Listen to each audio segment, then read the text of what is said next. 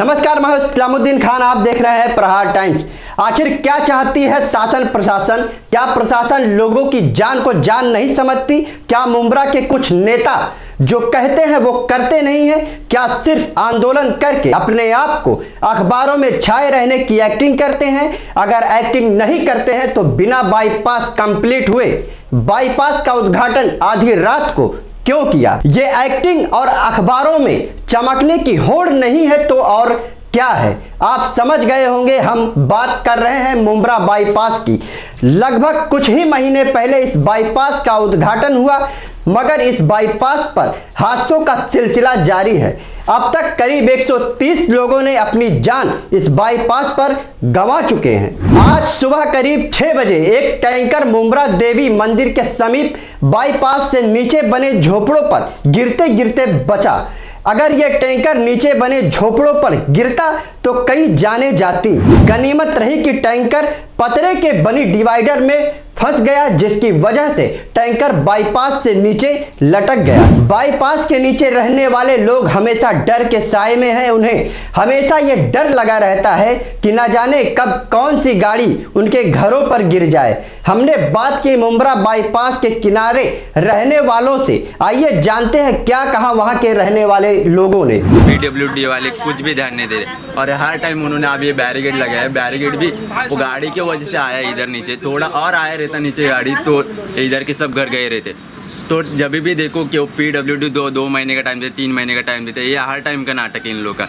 ध्यान देते नहीं। सार्वजनिक मंत्री जो है, सार्वजनिक मंत्री, उनका भी ध्यान नहीं रहता। एक बार आते और देख के चले जाते।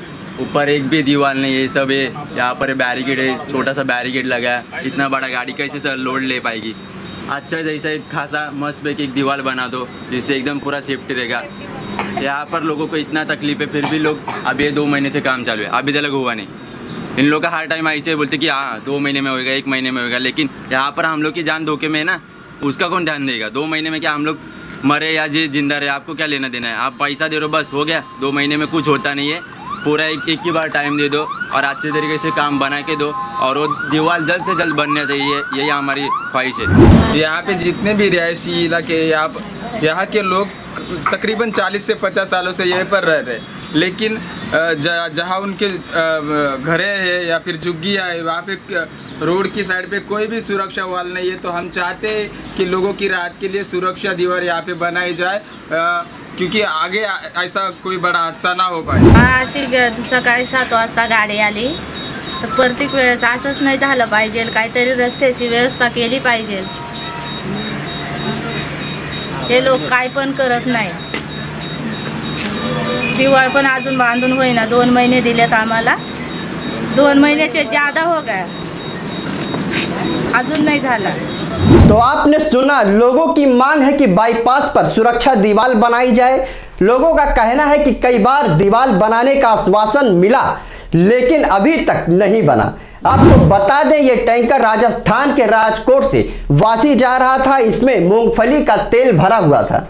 टैंकर चालक रूपदेव चौहान 28 वर्षीय ने बताया कि अचानक स्टीयरिंग लॉक हो गई और ये हादसा हो गया। इस हादसे में टैंकर चालक घायल हो गया है। हालांकि घटना के बाद ठाणे महानगर पालिका के ड्यूटी इंचार्ज सूरज पाटिल, मुंब्रा पुलिस स्टेशन के पुलिस उप निरीक्षक श्रवण बजरंग सिंधे तथा दमकल विभाग के कर्मचारी पहुंच गए। टैंकर चालक से पूछताछ की गई तो वहीं लटके हुए टैंकर को निकालने की कोशिश की जा रही है। तो देश और दुनिया की तमाम खबरों को जानने के लिए देखते रहिए प्रहार टाइम्स।